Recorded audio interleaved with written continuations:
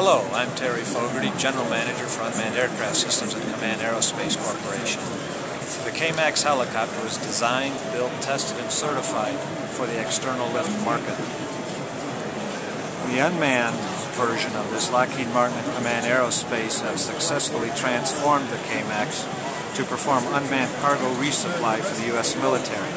As an unmanned aircraft, the KMAX UAS can deliver all the attributes of a manned aircraft. 6,000 pound sling load at sea level, 4,000 pounds at 15,000 feet, with excellent high performance. Lockheed Martin's mission management system enables autonomous or remote controlled flight and beyond line of sight command and control.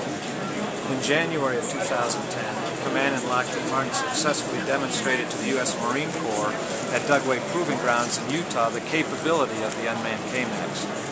During the demonstration, the unmanned KMAX has successfully carried 4 loads totaling 3,450 pounds on its carousel. These loads are deposited in exact locations within 10 meters of the prescribed target. We continue to develop the unmanned KMAX to make it more robust in the operating theater overseas.